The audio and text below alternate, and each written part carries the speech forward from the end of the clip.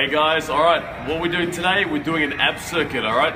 You want some abs, you've got to train them. Okay, I'm sure you've all heard the sayings, abs are made in the kitchen. Yes, you do need a diet to lose the fat, to actually see the abs. But what happens if you actually diet down, you lose the fat and there's no abs there, okay?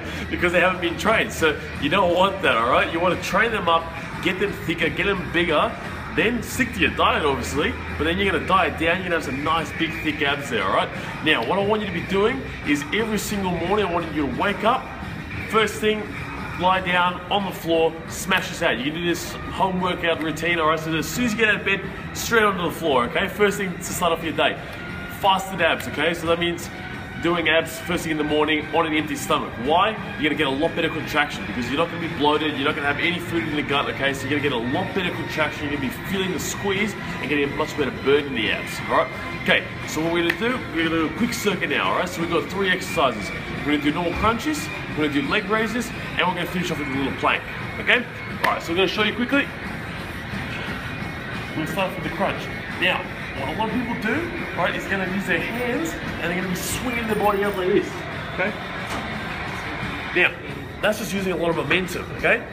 Sure, again, remember with all exercises, it's not about getting the number up, it's about what you're actually feeling, all right? So what I want you to do is put your hands forward instead.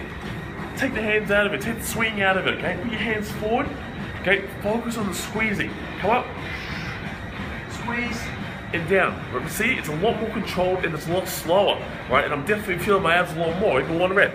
Slowly up, squeeze, and down.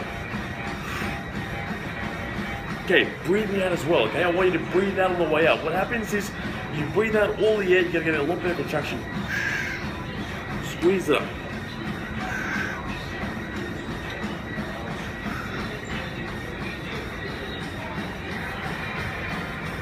All right.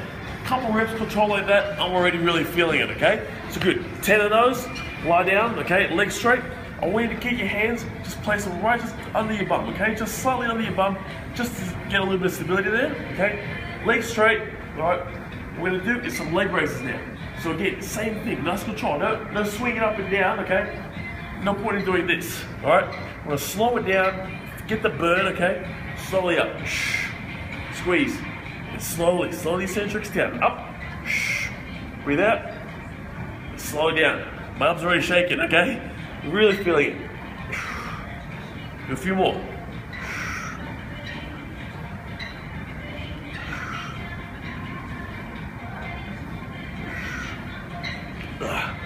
Abs are on fire, okay?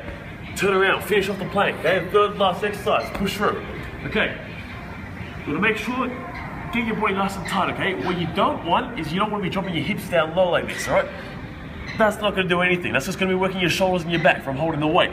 What you want to do is make sure you raise your hips up. And also, if you can actually round your pelvis, tilt it downwards, and actually contract your abs, all right?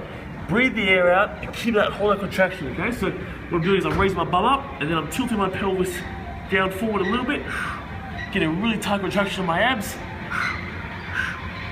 Now you got that isometric hold there, okay? They're really firing right now. They're really working hard, okay? So I'm gonna hold this, trying to hold it for about 20, 30 seconds, okay?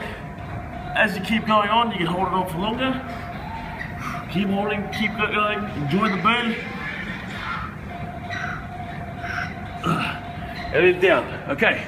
Same thing, all right? Short breaks, smash it out, all right? 1 round of that, my abs are actually on fire already. So smash it out. You want to get some really thick abs going, all right? Do it every day. Build up to it, okay? Because you might get really sore after the first day, so maybe every second day, but eventually build it up to doing it every single day, all right? Guarantee you're gonna start getting some abs popping out. You're gonna start seeing them pop out more. You're gonna feel a lot more, okay? Remember, focus on the contractions. Don't worry about the number. Focus on the squeezing, feel the reps, get the burn, and get them coming out. All right, guys?